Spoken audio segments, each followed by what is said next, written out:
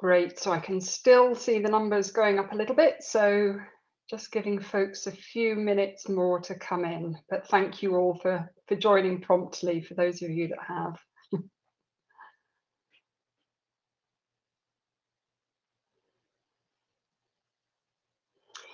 Great. Well, I think what we'll do is we'll make a start to acknowledge all of you that have joined on time. So hello everybody. My name is Mary Kernohan, and I'm delighted to welcome you all today to this webinar brought to you by Abian.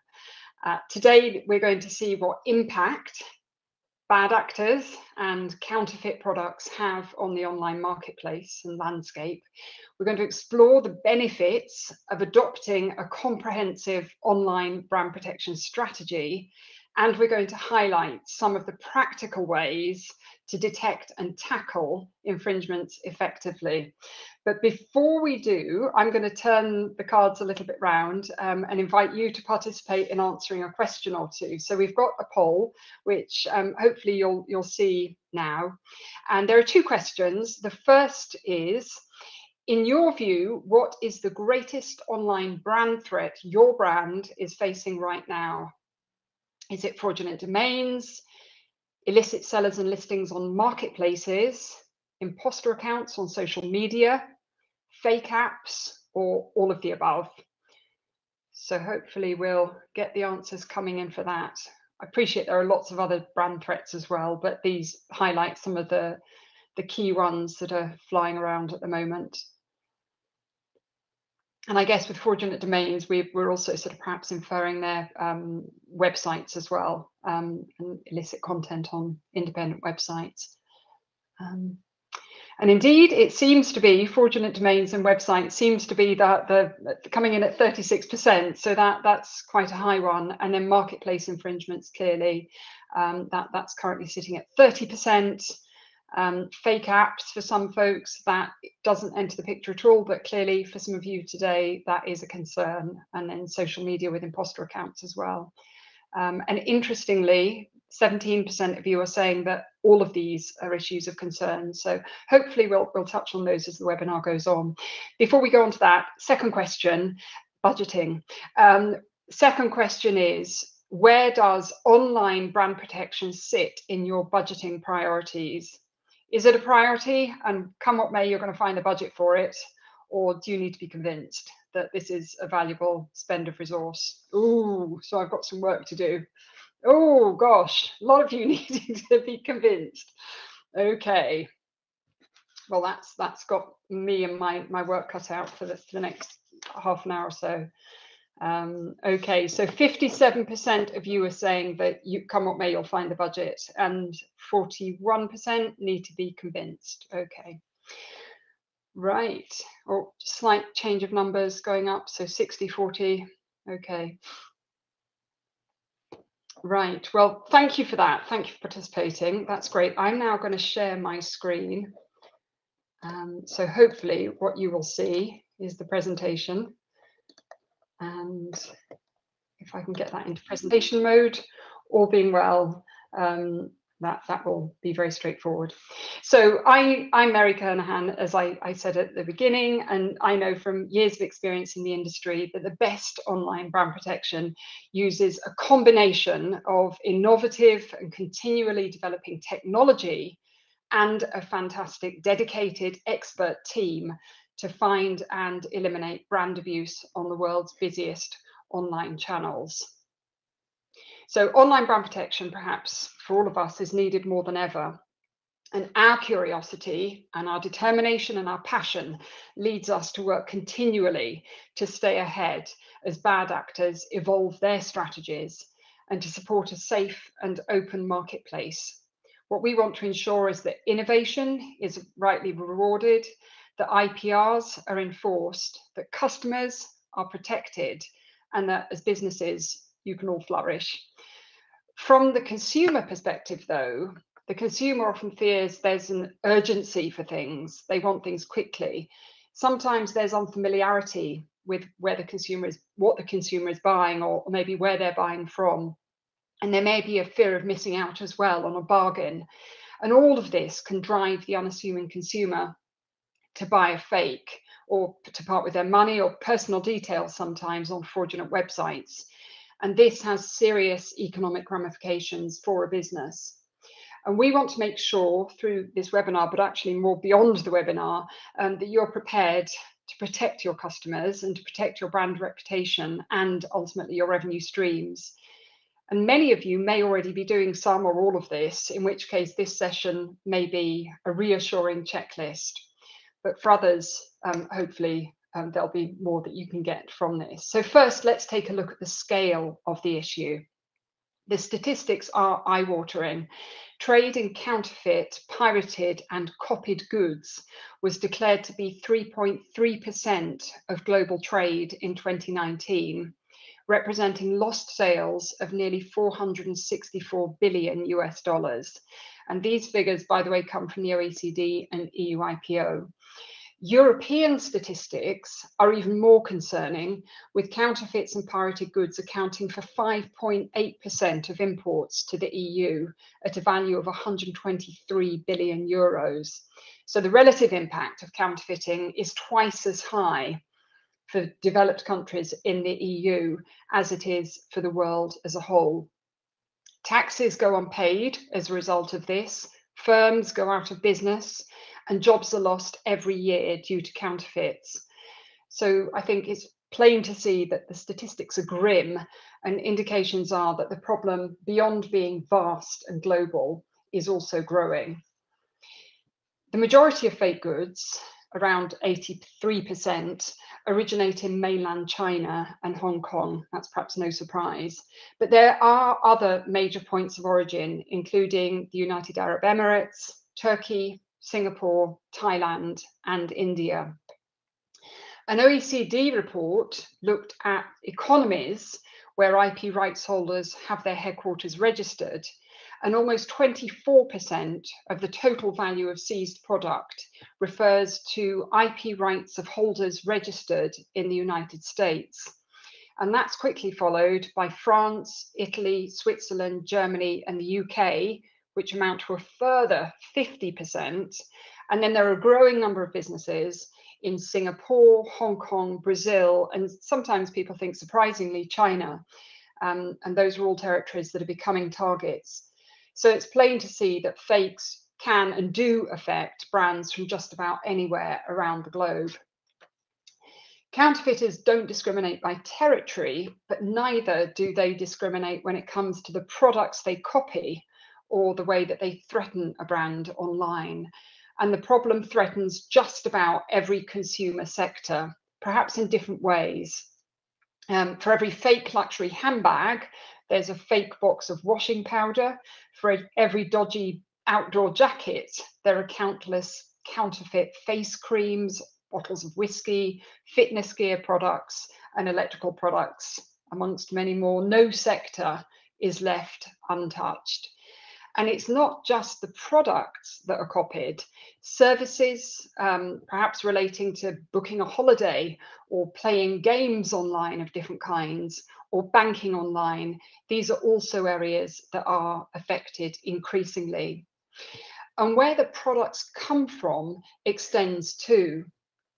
So in our ever more online focused world, particularly since the pandemic, consumer shopping isn't restricted to local territory, and product and services can be purchased from a multitude of channels: online marketplaces, social media channels, search engines, websites, domains, app stores, and NFT markets, meaning that when the consumer parts with their money, the seller could be anywhere in the world. And counterfeiters make unsavory bedfellows. Indeed, counterfeiting is often linked to other forms of organized criminal activity, whether it's poor working conditions for employees, to child labor, environmental pollution, human trafficking, modern slavery, drug trafficking, and even terrorism in some cases. Counterfeiting goes hand in hand with the types of activity that no brand wants to be associated with. And we can see how nimble the counterfeiters are. You wouldn't be able to move the volume of counterfeited goods around the world physically in cargo ships and so on, or virtually via fraudulent websites and domains and social media content, unless there was an organized operation facilitating it. And the increase in popularity of many brands is often quickly followed by an increase in the levels of brand threat and counterfeiting experienced. It's often assumed that counterfeiting is only the problem for big brands and historically luxury, but a quick check online instantly shows that the smaller companies are also being copied. Brands of all sizes, of all value, are under attack by copycats, and they infiltrate the supply chain. But the good news is there is a solution for brands, large and small, whether threats be major or potentially minor. And so there is definitely a solution, and I will come on to that shortly. But before that, another quick question: are all the suspicious listings really offering counterfeit product? In short, for the most part, yes. It can sometimes be hard to ascertain if there is truly a counterfeit product behind the online listing, and that's where sometimes test purchasing can come in.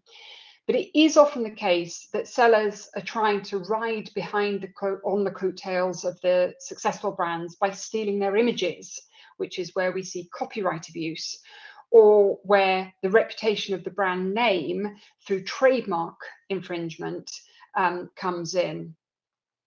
And this is where folks sell similar or related product without actually manufacturing a branded counterfeit. And all these kind of infringements are still a threat to the brand. However, beyond trademark and copyright infringement, many illicit sellers are offering counterfeit goods, either made to order because they're waiting for the orders to come in, or in sitting stock. And how do we know this? Because a brief look at consumer reviews reveal photos of direct counterfeits being unboxed and unwrapped in homes across the globe.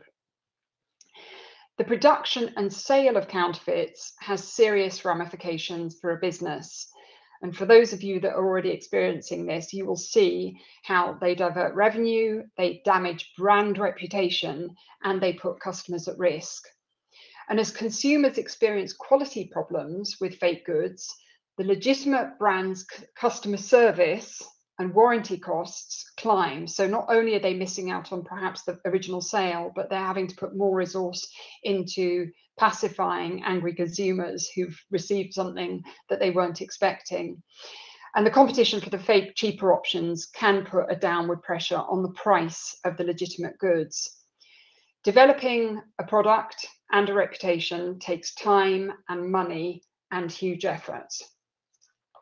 And counterfeiters are bypassing all of this hard work and making a profit on the back of it. And what's more, they produce products that lack the quality and the durability of genuine goods, and they risk putting the damage and damaging the brand's reputation when sold to the unsuspecting consumer. And aside from the poor imitation and the disappointment that a consumer feels when they receive a poor imitation, counterfeit goods and inferior goods can be extremely dangerous in many different ways to the consumer. So low quality paints, glues, dyes, other components, ingredients can sometimes be toxic. Poor electrical wiring can lead to electric shocks or fires. And when products are relied on for safety, it can, of course, be fatal. And there are many cases where things have been brought very clearly by the media into specific situations where people have been killed as a result of a counterfeit good. So why do people buy fakes? 37% of fake goods are deemed to be dangerous to the health and safety of consumers. And someone once suggested that if an aeroplane had a 37% chance of crashing, would you board? I don't think I would. There are many reasons why consumers may buy a counterfeit online, and a lot of fakes are purchased unknowingly. However, the crux of the issue is, for the most part, fakes are cheaper than the real products they imitate. And this perceived bargain will always be the number one draw towards counterfeits, be this for knowing or unknowing consumers. Fake goods are cheap for a reason. There are no design costs, labour practices are often unregulated, and technical development is often non-existent. With some brands, consumers may be prepared to buy a fake to gain the prestige of the brand name and design without paying the higher retail price.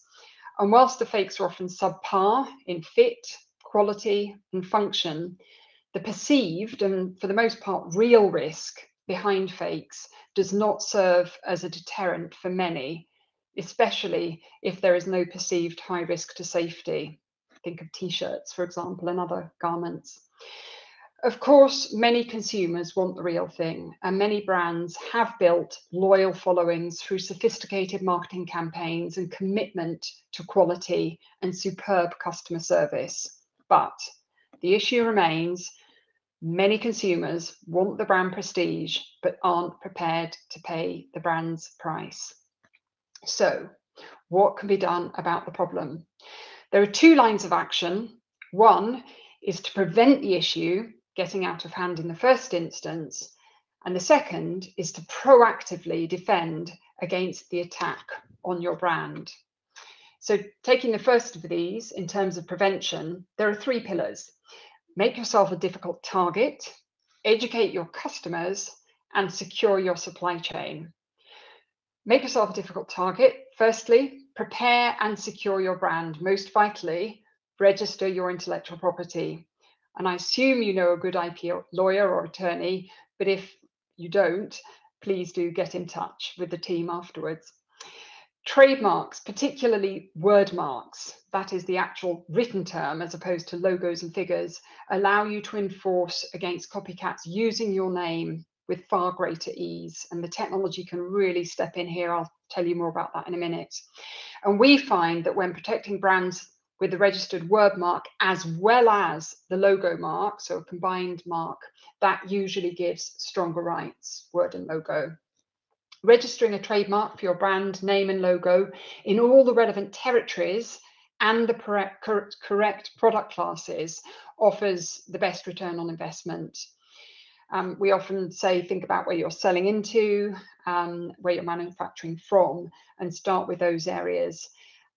Keep your trademarks up to date as your product portfolio and sales strategy develop. And we found that registering a trademark in China, even if you're not selling in China, is also worth discussing with your legal counsel. And you can expand on this too, to include securing social media handles and domain names. With domain names, carefully curating a portfolio of domains can be important for brand owners because it can help reduce cyber squatters and those wanting to register fraudulent clone websites.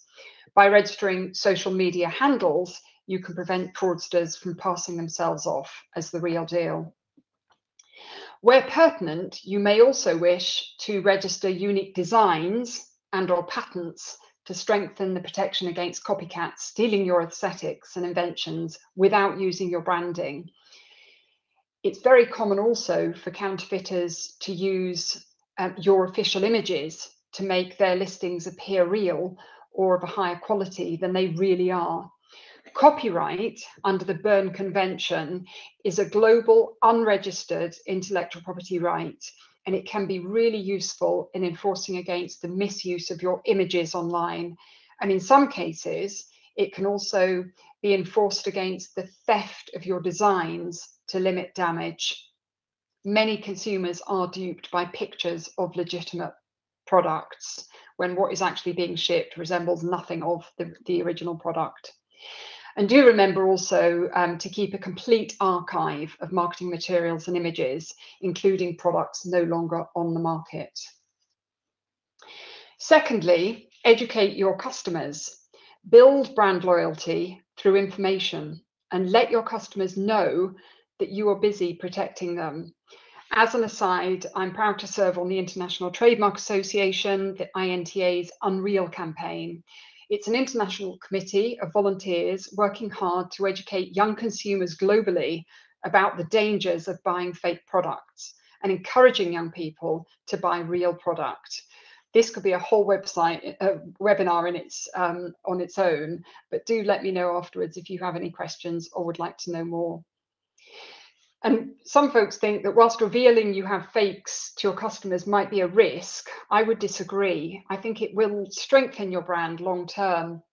So tell your customers where they can buy real product from, who your official distributors are, and vitally tell them where to avoid buying product from.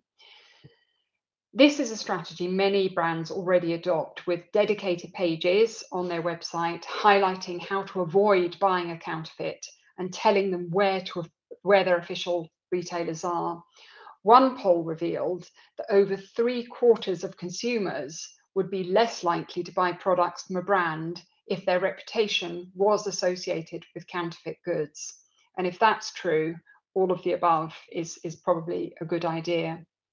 And in so doing, you can show your customers why a €50, pound, dollar fake product is not better value than your €500, dollar, pound one.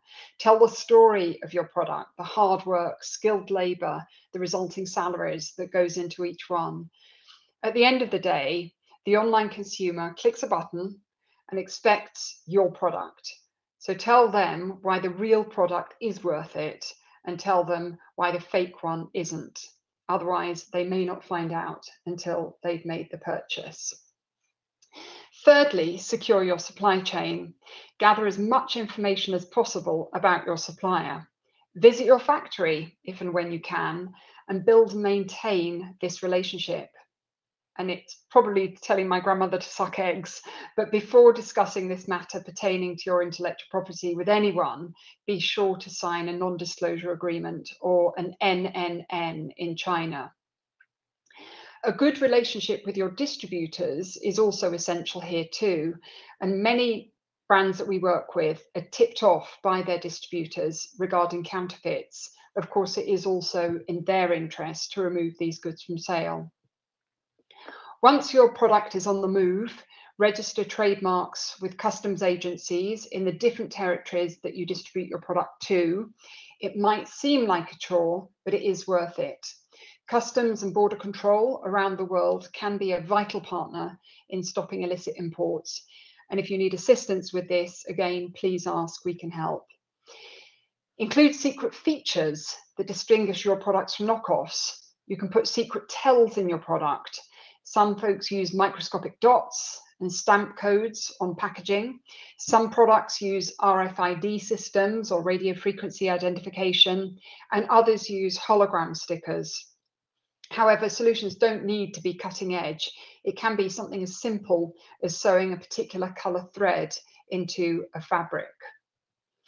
In terms of proactively defending against online attack of your brand, find out whether and where you have a problem.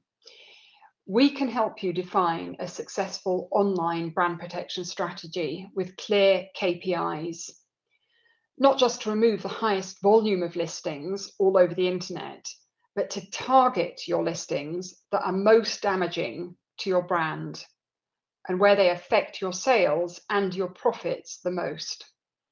Our goal is to make it as easy as possible for the consumer to find genuine product, and as hard as possible to come across illicit product. Our software, trained to behave like a consumer, can target pages sought by your customers and keep these pages clean, and that can be a good KPI and a good measure. So think about where you're likely to be most affected by fakes and copies, and where, through your intellectual property rights acting as weaponry in your defense, you're most likely to be effective.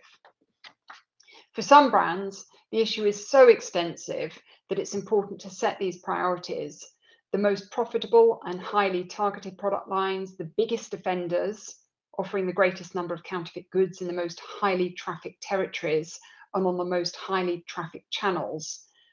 Identifying these and going after these is the best way to go.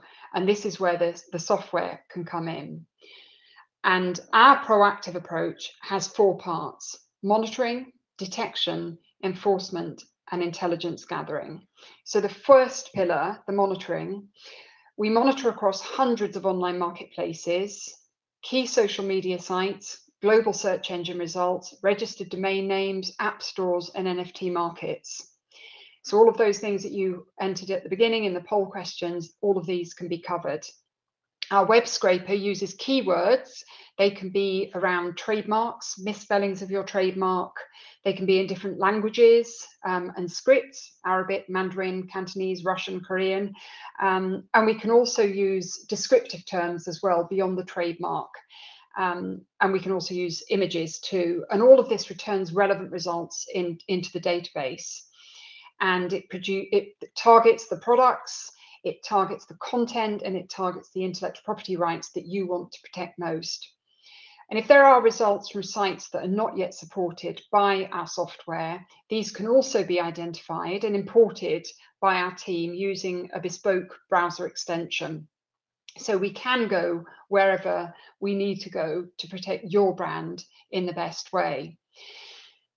Through the monitoring, we can identify established issues as well as new trends. And it is really important, as I said at the beginning, that we try and keep up with, if not stay ahead of, the bad actors. So if you are already monitoring the marketplaces, for example, you may need to broaden your search.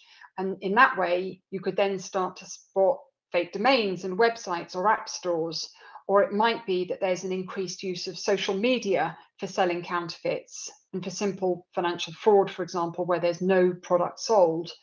Or maybe it's about a use of phishing for corporate counterfeiting and invoice fraud, which we see increasingly. And then, of course, there might be impersonation of individuals or brands. So the brand threats are constantly changing, and it's really important to keep a proactive eye on that. As an aside, some brands also use the data from the monitoring process to identify the use of their branding when undergoing a brand consolidation process. And this has been particularly useful where brands have been bought up and merged, and there's a cleanup operation going online. Others monitor genuine sellers to check for compliance of branding, to make sure those genuine sellers are using the latest images, are sticking to the recommended retail price that's advised, and that are describing the products in the right way to ensure that compliance is consistent. So there's lots of ways that the monitoring can be used. In addition, some brands have a completely different objective, and that's in response to the decreased revenue that some brands are experiencing. They are now taking e-commerce in-house and building exclusivity through limited runs and collaborations and a selective retail network. And this can have a positive impact, not only on growing sales, but on fighting fakes too. So it will give them a firmer control of online selling, and it will make it far easier to understand and monitor the distribution network. And consumers expect to pay more perhaps for a bespoke and exclusive retail experience, and less, hopefully in that case, of the target market will have interest in scrolling through dropshipping companies selling replicas. So that's the first prong, the first pillar, monitoring. And it's all about bringing results into the system. From there, we enter the detection phase, and this is where the AI, in the form of augmented intelligence, using the human brain to train the system rather than artificial intelligence, ensures there's an efficiency in the gathering and categorization of listings.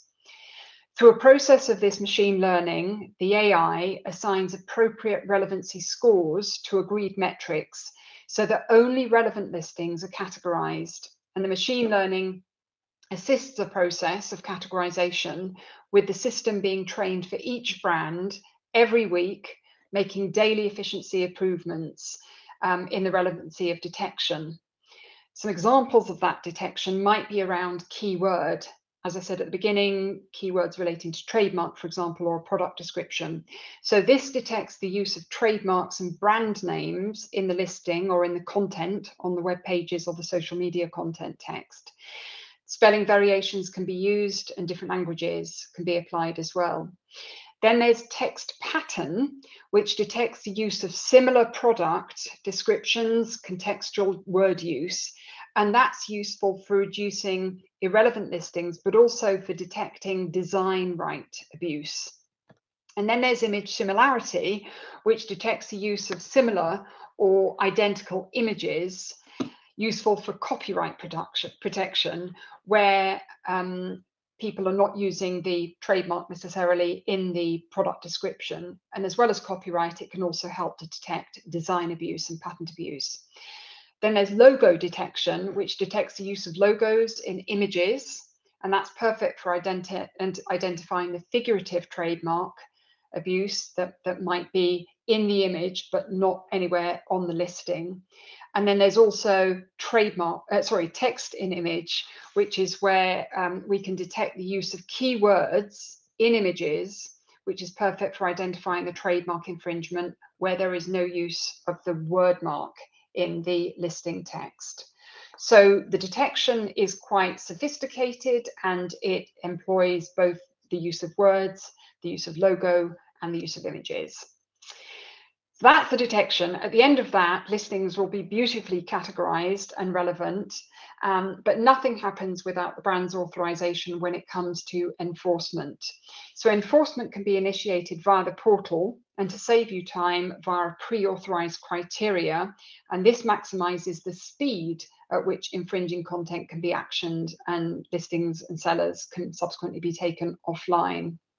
So during the enforcement service, we want to use registered and unregistered intellectual property, and this will be to remove listings and sellers from different channels, to request the removal of infringing content, to remove whole sites from live access online, and that's reporting to web hosts and registrants and TLD managers. And where web hosts and registrars are unresponsive, and for those of you that have got issues with fraudulent websites, you will probably have experienced this. There are other effective steps that can be taken to disrupt the bad actors behind the fraudulent websites, and that is to report the offenders to payment service providers such as Visa and PayPal, and they will disable the payment options to those known to sell the counterfeit products. So that's one measure that can be taken beyond reporting to the hosts and the registrars. Additionally, major search engines such as Google offer similar facilities, and they can de-index websites, and they have procedures for requesting the removal of ads linked to counterfeit sites. And whilst that may mean that the website in itself isn't removed, it will mean that the consumer, by searching on those channels, won't find that website. And there's also a further step, which can be to involve reporting websites to enforcement agents. PIPCU in the UK, the Police Intellectual Property Crime Unit, is one example of those. To avoid the whack-a-mole effect, we will always seek to maximise online action against key offenders. And wherever appropriate and possible, we will remove the seller as well as the illicit listings from the platform. Our team works extremely hard to be an extension to your team to ensure that any enforcement with which we're charged joins up with your wider business strategy and feed all intelligence back to you so that you can take further action as needed. It is also worth mentioning at this stage that there is a word of caution. Be very careful about what you accuse people of doing. Take legal advice with regards to writing a cease and desist template. Again, this is where the Abian team can step in, and be very aware of the dangers of groundless threats. Because if you wrongly accuse someone where there is no infringement or the right is invalid in some way, a person aggrieved by it can take action against you. So worth remembering that. The